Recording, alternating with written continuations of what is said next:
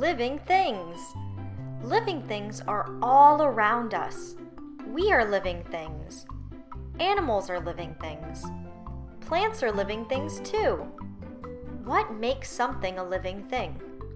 Living things eat, breathe, grow, and make more of itself.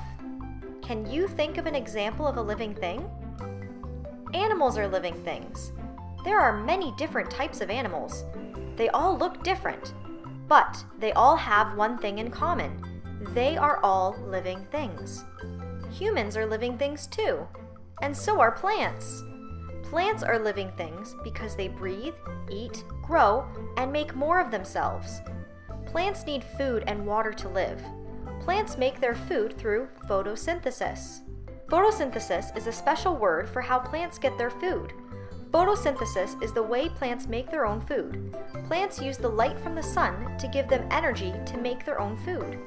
Plants grow like all living things and are alive.